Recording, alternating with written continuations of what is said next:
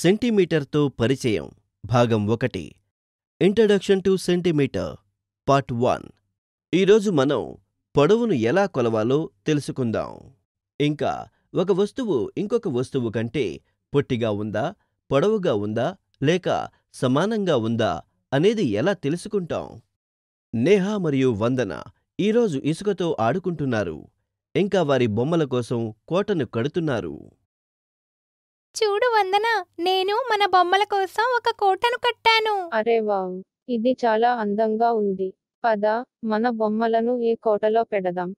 అరే, నీ బొమ్మకి ఈ కోట చిన్నదైపోయింది. నీ బొమ్మ కోటలో నుండి బయటకు కనిపిస్తుంది. అవును, నువ్వు కోటను కట్టకముందే నా బొమ్మ పొడవు గురించి తెలుసుకోవాల్సింది. అరే, దానికేముంది, నీ బొమ్మ కూడా పట్టేటట్టు ఇంకొక కోట కడదాం. నీ బొమ్మ పొడవు ఎంతో చెప్పు. తెలియదు, పద ఇప్పుడే కొలుద్దాం. చూడు, నా బొమ్మ పొడవు 15 సెంటీమీటర్లు. నా బొమ్మ పొడవు ఎంతో కూడా తెలుసుకుందాం. నీ బొమ్మ పొడవు 10 సెంటీమీటర్లు. ఇప్పుడు కోట పొడవు ఎంత? కోట పొడవు ప్రస్తుతం 12 సెంటీమీటర్లు. అందుకే నీ బొమ్మ కోటలో పట్టలేదు. నీ బొమ్మ కోసం 15 సెంటీమీటర్ల కోట ఉండాలి. పద, కోట కడదాం.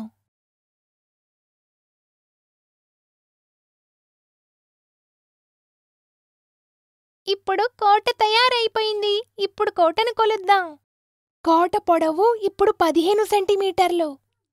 దీనర్థం ఇప్పుడు ఈ కోటలో నా బొమ్మ మరియు నీ బొమ్మ కూడా పూర్తిగా సరిపోతాయి. ఇప్పుడు మన బొమ్మలు చక్కగా కోటలో సరిపోయాయి. నువ్వు ఒక విషయం గమనించావా? ఏంటి? నా బొమ్మ నీ బొమ్మ కంటే పొడవు. అవును, కానీ నీ బొమ్మ నా బొమ్మ కంటే ఎంత పొడవు? ఇది తెలుసుకోవడం చాలా సులభం. నీ బొమ్మ పొడవు 10 సెంటీమీటర్లు మరియు నా బొమ్మ పొడవు 15 సెంటీమీటర్లు. ఇప్పుడు మనం నా బొమ్మ పొడవు అంటే 15 సెంటీమీటర్లు నుండి నీ బొమ్మ పొడవు అంటే 10 సెంటీమీటర్లు తీసివేస్తే అప్పుడు మనకి నీ బొమ్మ నా బొమ్మ కంటే ఎంత పొట్టిదో తెలిసిపోతుంది. 15లో నుంచి 10 తీసివేస్తే 5 వస్తుంది. దీనర్థం నీ బొమ్మ నా బొమ్మ కంటే 5 సెంటీమీటర్లు పొడవు. అవును, ఇంకా మనం ఇలా కూడా అనవచ్చు, నీ బొమ్మ నా బొమ్మ కంటే 5 సెంటీమీటర్లు పొట్టి. అవును, ఇప్పుడు నాకు నీ బొమ్మంత బొమ్మ కావాలంటే నేను 15 సెంటీమీటర్లున్న బొమ్మను కొనుక్కోవాలి. అవును, నా బొమ్మ కంటే పెద్దది కావాలనుకుంటే అప్పుడు 15 సెంటీమీటర్ల కంటే ఎక్కువ పొడవున్న బొమ్మను కొనవలసుంటుంది.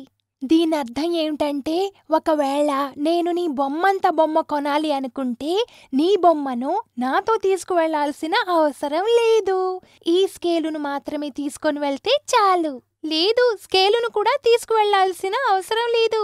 నాకు 15 సెంటీమీటర్ల పొడవు ఉన్న బొమ్మ కావాలి అని చెప్తే సరిపోతుంది. సరిగ్గా చెప్పావు. దీనర్థం అన్ని స్కేళ్లలో సెంటీమీటర్ కొలత ఒకటేలా ఉంటుందనా? అవును, కానీ ఇంత చిన్న స్కేల్లో మనం 15 సెంటీమీటర్ల పొడవు ఉన్న వస్తువులను మాత్రమే కొలవగలం. కానీ 15 సెంటీమీటర్ల కంటే ఎక్కువ పొడవు ఉన్న వస్తువులను కొలవాలంటే ఎలా కొలుస్తాము? ఇందులో పెద్ద పెద్ద స్కేళ్లు కూడా ఉంటాయని నాకు అనిపిస్తోంది. అవును, కానీ మనకి పెద్ద పెద్ద స్కేళ్లు ఎక్కడ దొరుకుతాయి? మనం రేపు నాన్నగారిని అడుగుదామా? అతనికి తెలుస్తుందేమో. అవును, అదే చేద్దాం. ఈరోజు మనం పొడవు కొలవడానికి సెంటీమీటర్ను ఉపయోగిస్తాము అని నేర్చుకున్నాము.